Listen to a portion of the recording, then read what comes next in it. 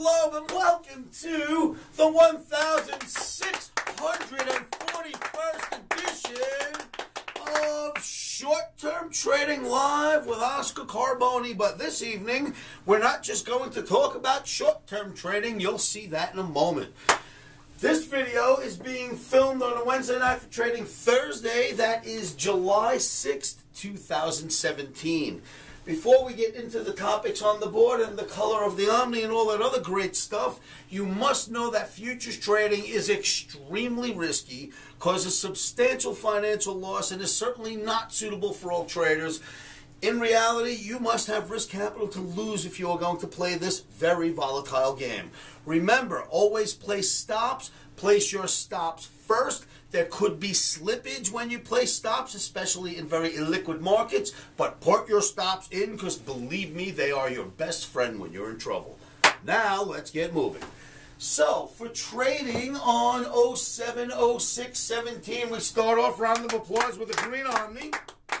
Emini, S&P, Russell, maybe even the NASDAQ. We'll talk about that. Now, traders, as you've seen in the last 10, 12, 15 days, the NASDAQ has pointed. Now, NASDAQ tends to be a leader on many occasions, but not in all cases, but on many occasions, you will find the NASDAQ, if it starts to move first, the tranny jumps right in, those two start leading, and the market starts to follow. Not always, but that happens often.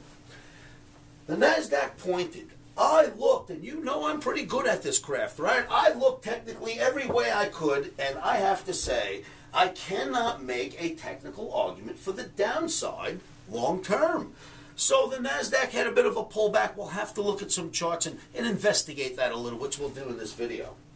This still looks like a perfect storm, in my opinion, for the long-term view that this is going to be your arrow throughout this year and next, and who knows how long. Now, of course, the NASDAQ pointing could absolutely be an omen or a prelude to what's to come, but for now, the technical picture that we will see right now for this date, I am going to show you that I cannot, nor will you be able to make a technical argument for the downside. Can it come off for a few days? Sure, markets never go straight up.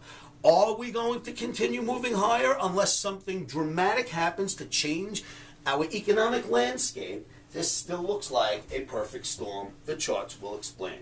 Then there is this. The dollar and grains, that's coming soon, not in this video, but I will do a video shortly because, boy, oh boy, the dollar moving down is making the grains take off, and you've heard me talk about this for quite some time. It would be coming. It's starting, so we'll talk about that in the next video. For tonight, again, green OMNI, NASDAQ pointed, I looked. I cannot make a technical argument for the downside. I don't know if you can. We'll compare the charts.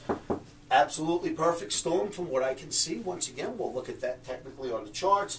And stay tuned for more work on dollars and grains. Traders, with no further ado, let's go look at some charts.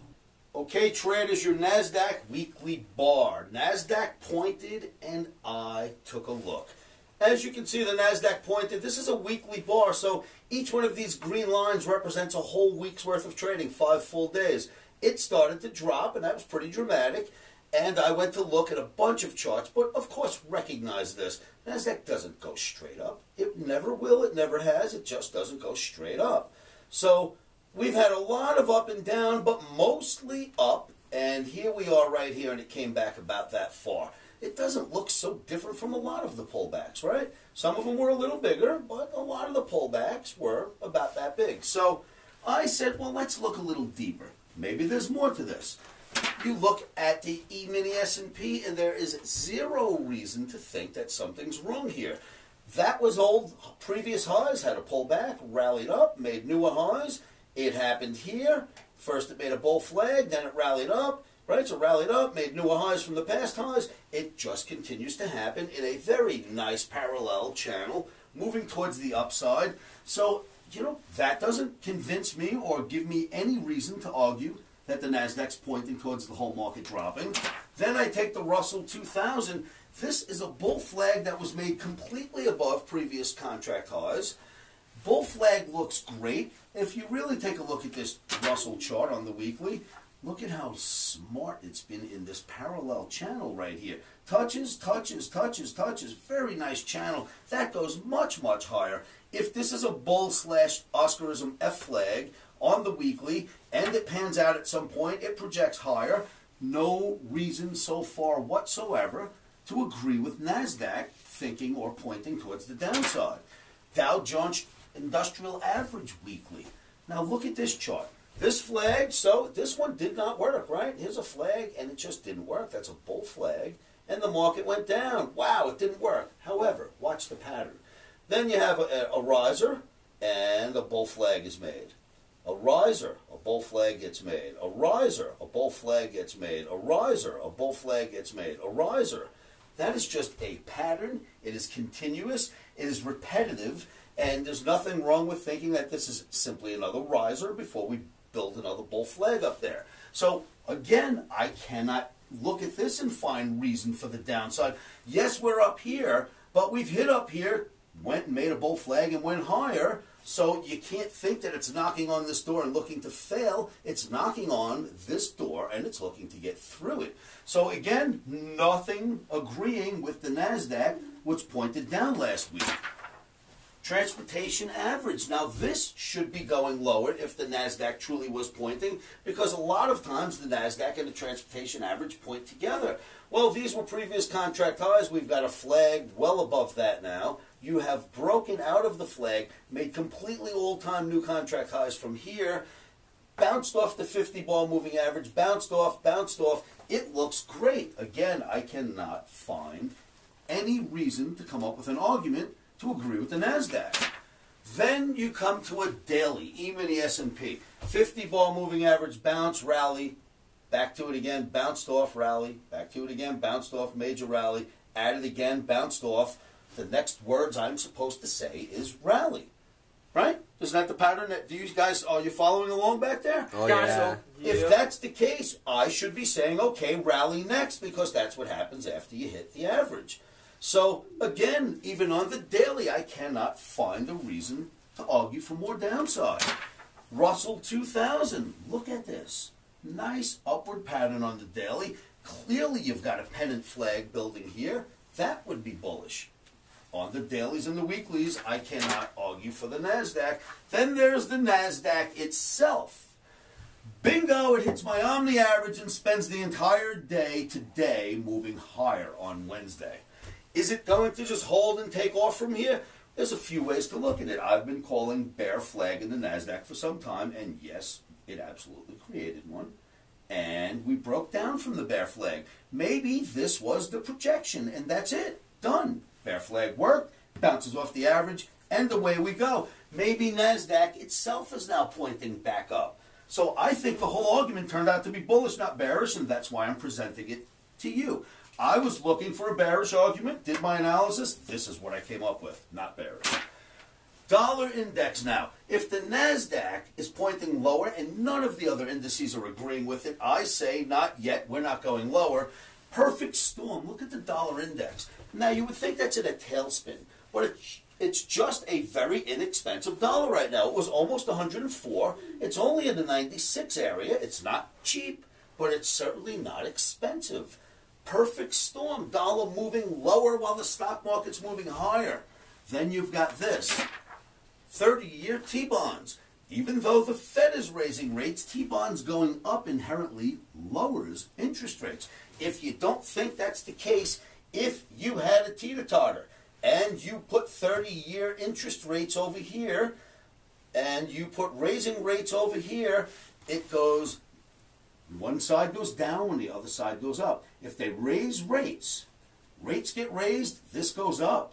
If they do the opposite, bonds go, well, excuse me, I'm sorry. When they raise rates, bonds go down. That's what's supposed to happen. When they lower rates, bonds go up. So they're raising rates, bonds are going up. What I'm showing you is that inherently we are knocking the price of bonds or the price of interest rates back down when we raise the price of bonds. So in other words, if this is happening, that's happening. There's no two ways about it. Even though the Fed is raising them, traders are buying bonds and knocking the rate back down. Part of the perfect storm. I hope I'm not losing you here. Then there's this. crude oil. The price of crude. And you know we made this tremendous call when it was at 52 and it would drop all the way to 37. It's on its way down. Had a little rally for the holiday reversal. It's already on its way back down. But the point is the price of crude is cheap and getting cheaper. That is part of the perfect storm. If the price of crude is cheap, it's cheap transportation. That means any company that makes a product can sell that product, and when they move the product, it costs them less to move it. This helps. I don't see an argument for NASDAQ anywhere in here. Then you've got this. Maybe what's pulling back the NASDAQ, because it's made up of major stocks, Apple being one. Apple drops into a bear flag. I've been showing this to you in many videos in the last couple of weeks, and it's below the OMNI average. That makes up part of the NASDAQ. And if you ask me, this is some strange head and shoulders right there. So that's Apple. This is one of the reasons why NASDAQ pulls back. Then you've got a market or a stock like Tesla. Has been going up for quite some time, but now has broken. There's a channel right here. I don't know if you can see it, but you've got a channel right here. And it started to break this channel. And it's now below the OMNI average. And this is a major part of the NASDAQ. Then you've got something like this. Once again, we go back to the dollar index. It is moving lower, and it should absolutely help the stock market move higher. None of it makes sense right now that the stock market would go lower. Amazon, part of Apple. Amazon, part of NASDAQ. This looks a lot like what the NASDAQ did recently, had a fat pullback. So maybe this is why the NASDAQ's pulling back, and maybe it's not a signal that the rest of the market's ready to crack. So again, I went out and I said, all right, NASDAQ, you've been talking for a couple of weeks. What are you trying to tell us? Here's the argument I've come up with. Maybe a few stocks are pulling back NASDAQ. Unless this turns out to be the beginning of the end, I don't see it turning into a downward market. Traders, come on down to livewithoscar.com and see for yourselves. Okay, traders, that is my technical argument for why I couldn't find a technical argument for the NASDAQ calling for the downside. Again, I hope I didn't lose you during the chart segment, but I approached this thinking that the NASDAQ was going to show me some evidence, and then I'd pull up a bunch of other charts, and I'd be in front of this video camera tonight saying to you, this is why we're going to start to move lower. And that is absolutely not what happened. What happened to me is what I just showed you when I did the chart segment. It completely convinced me of the opposite, that even if we head down a little, up is the direction we're going to be in for some time. Traders, I hope that illustrates it well to you technically. Come on down to livewithoscar.com. Come to my free live trading room. Speaking of which, you will see a lot of site changes. The look of the site's going to change. Enhancements are coming your way. If you get confused when you come to the site, which will look new very shortly, just give us a call, 702-629-4755. I'd like to thank my buddy Tony. So now, Tone, unexpected, but you got to come up here. Come on. Tony, come here. Tony Two's my programmer and great friend. He has been helping me to revamp the site, and any of the changes that you see, he is certainly a huge part of what goes on here. So, Tony, thank you very much, brother. You'll see the changes. This is the man that you can thank for it. When it breaks, call him. And his home. And my home. That's a good friend of his who's helping him program. All right, traders. So thank you very much. LiveWithOscar.com. I'll see you there. Remember, keep your emotions out of trading. One of the best things you can do, in my opinion, to help try to keep those emotions at bay. Believe me, it's not easy, but try this. Say this to yourselves every morning, every afternoon, every evening. And you know what that is. Stops are in.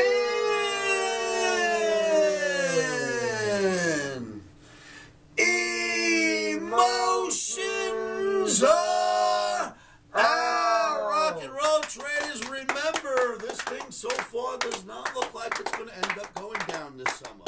I'll see you at livewithoscar.com. Futures trading is risky and can cause substantial financial loss. We do not claim or guarantee that you will profit from the information provided.